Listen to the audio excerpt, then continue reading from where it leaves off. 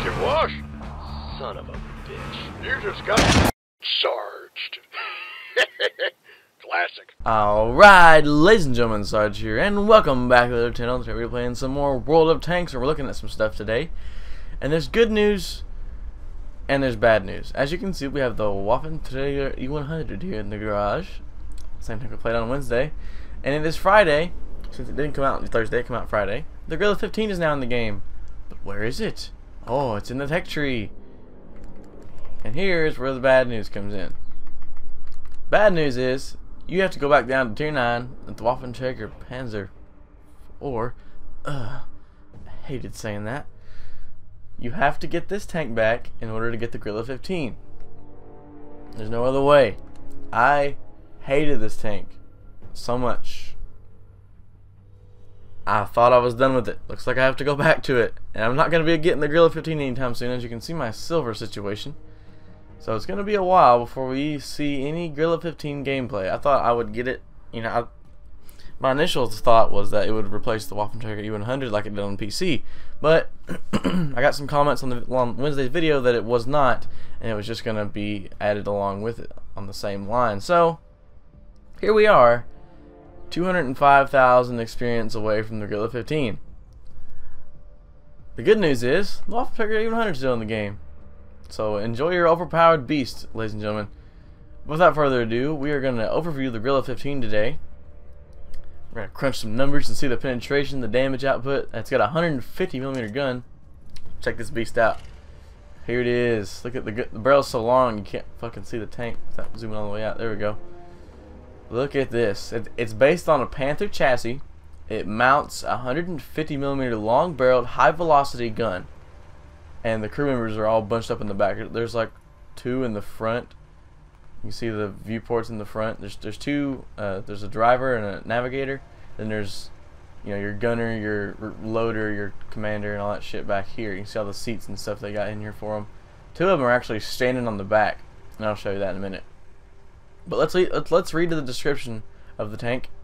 In summer of 1942, the Waffenamt, the German Armory Weapon Agency, concluded an agreement with the Krupp and Rheinmetall companies for designing a tank destroyer on the chassis of the Panther tank. It was planned to mount either the 128mm K-43 gun or the 150mm SFH 43 howitzer. The projects were were designated Grille 12 and Grille 15, feature rear placement of the fighting compartment, and differed only in artillery system type. Later, the Grille 15 received a 150mm gun with a length of 63 calibers, which could penetrate 200mm of armor at 4,000 meters. However, the development was slow, and the Grille 15 remained only in blueprints. So that's what we have today. A 150mm gun with 63 caliber length that could penetrate 200mm of armor at 4,000 meters. That is insane in World of Tanks. You're gonna penetrate so much so far. And now let's get into the actual stats of the video of the tank. I mean, 850mm horsepower. Power to weight ratio is 21 horsepower per ton. Pretty good. Its top speed is 60 kilometers. Its reverse speed is shit with 15 kilometers. 15% fire chance. These small tanks with the front engine mount, easy to catch fire because that's where you hit the engine first, right? Yeah. So that's the engine. This thing's pretty quick. Then we'll move on to the gun. The 150mm Pak L63. The reload time is 16.5 seconds. Aiming time is 1.5 seconds. Pretty good. The accuracy is 0.27 at 100 meters. Max range is 720. Max elevation 15 degrees, and max depression is 8 degrees. Now let's go compare this reload speed and aim time to the next best 150mm caliber gun, which would be the E100's gun, the 150mm KWK L38. So aiming time is 2.9, and let's see the loading time real quick. What's the loading time? Loading time is 20 seconds. And the aim time is 2.9. This is the next best 150mm in the game. The E100. I would call the E100 and the Jaeger had a baby, and created the Grille 15 minus all the armor. They got one of them genes, you know, the recessive armor gene didn't make it in. But you have 20-second reload with this gun. Does the same damage, has way less penetration, but does the same damage, but 20-second reload. Let's go back to the Grille 15. Yeah, so you shave about 4 seconds off that reload, and then you have like double, take away double the aiming time, 1.5 instead of 2.9. So like you have almost half the reload speed on this, half the aim time on this thing than you do the E100, which is really, really good.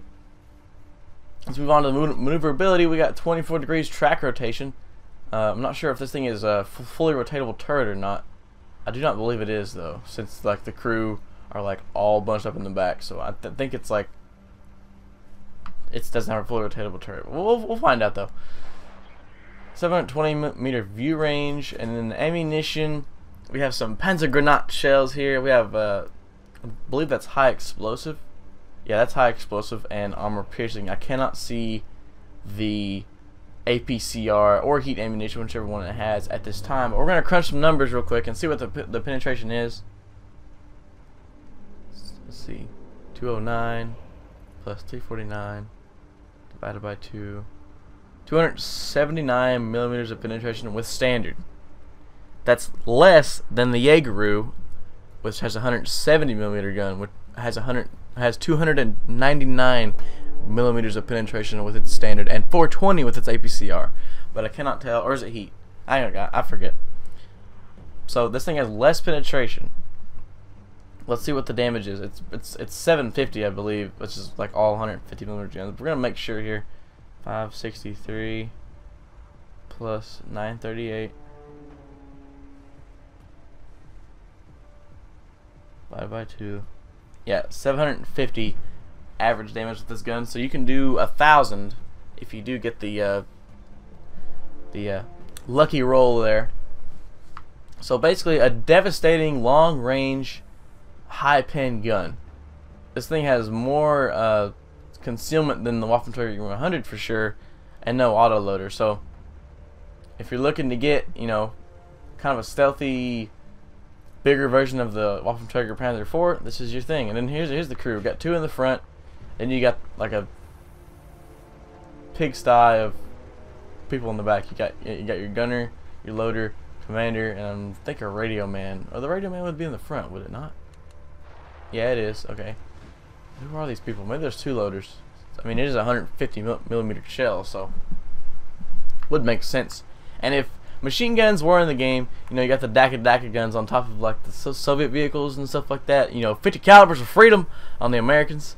You could just fucking mow down all those crew in the back. Just fucking kill them all. Like we've lost half our crew. What? Fucking 50 calibers of freedom. So basically, it's a maneuverable, stealthy, hard-hitting tank. It's my consensus right here. I don't know very much about the tank. You know, just come out today. Never played it.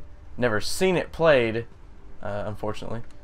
And then let's go to the armor. Yeah, 50 millimeters at the most. So you have the top and the bottom and basically the sides are like 10 or it's 1 through 20. I wish it would tell me the exact, but it doesn't. It's probably 10 though, somewhere around there, 10 or 11 millimeters of armor. Then we go to this upper glacis, lower glacis track armor, which is 21 through 30, and then we have the little itty bitty little track links on the front, which count as extra armor. I don't think anything is going to bounce off those unless it's a little tier 8 or 7 light tank. But however, yeah, you can see those little track links on it. It's hard to like look at this tank. All these helmets and seats and stuff in here. Yeah, this thing probably has 2 loaders. The ammunition is in the bottom, by the way, below the gun. So, giant ass tank Not a giant ass tank, but a giant ass gun on a small tank. I'm gonna be working to get this. It's gonna be a while before you see any gameplay of it. I am sorry for that. That's the problem with my channel, is I'm not big enough to have, you know, press accounts or free gold, or, you know, nor do I have the money to buy the gold to get the XP to get these tanks for you guys. I apologize for that. I'm sure there's other channels that already have it. I'm sure there's other channels that already have it ready to go, a review out for you, you know, all that good shit. I just don't have the capacity to do that as of yet, and I do apologize for that. But I'm giving you what I can on this glorious Friday. We're not going to play any tanks today. We're just going to take a look at the Grille 15.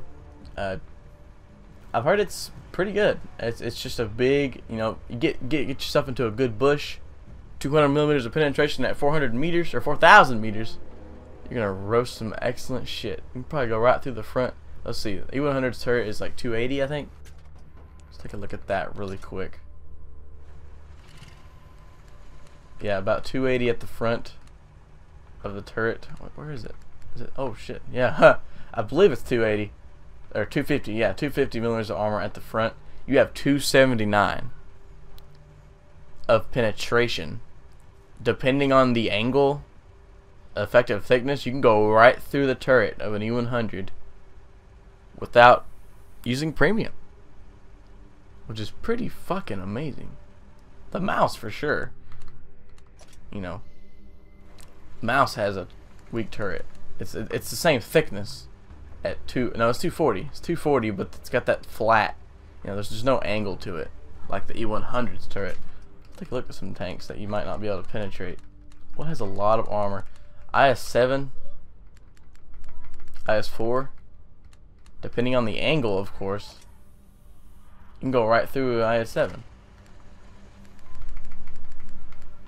Yeah, the front of the turret is just impenetrable, so don't shoot there. But like, you know, just about anywhere else, you know, that pike nose, depending on the angle, of course, you can penetrate pretty good. So this thing is going to be a penetrating, high damage beast, which is about all I have to talk to you guys about today. Here's the Waffentrigger E100.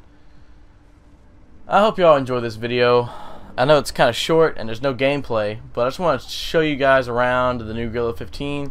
You know, give you a rundown on what it's about. I'm sure there's other channels that have the Grille 15 review ready to go and everything for y'all to see if you want to get it. Unfortunately, the bad news is you gotta go back to the Waffentrigger Panzer IV to get that tank. The good news is the Waffentrigger, the mighty Waffle, is here to stay for all to get shit on. I hope you guys enjoyed this video. So, like the video if you enjoyed, subscribe if you're new. I'm Sarge, signing out.